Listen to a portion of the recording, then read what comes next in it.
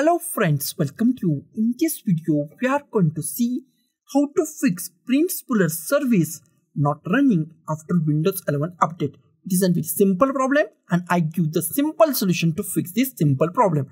First go to the start and here type services. Click on the services. In services, we find many options. Here find Spooler. Select Spooler from here. Here we find Spooler. Right click on the Spooler. Right click on Spooler. Here we find properties. Click on the properties. In properties, here we find many options. Go to the recovery. Click on the recovery. In recovery, here we find reset fall count after and make sure it is 1 day.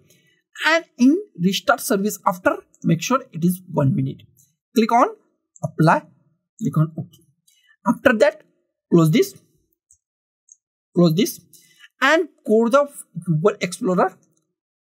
Go to your Explorer, File Explorer, or go to the computer, or go to this PC or the computer, and go to the C drive.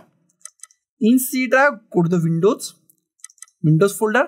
In a Windows folder, find System32. Find System32 folder. Here we find System32. Double click on System32. Here we find spool.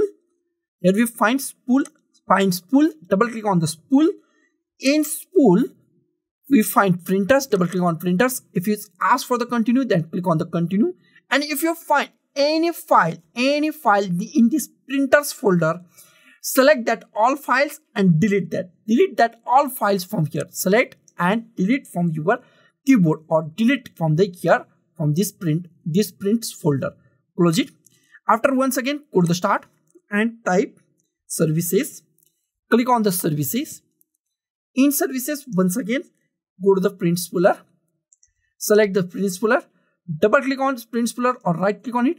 Click on properties and make sure startup type is automatic. If it's not automatic, then select automatic. If it's manually or disabled, then go to the automatic and make sure service status is running. If it's not running, then click on apply and after that start button is visible on your screen. Then apply and click on the start button.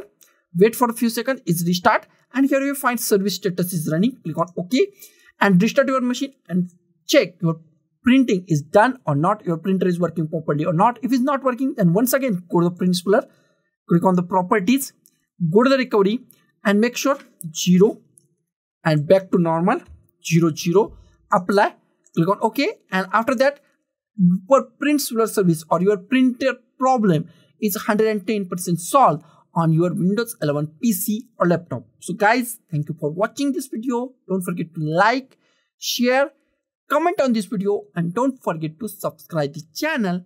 Thank you guys.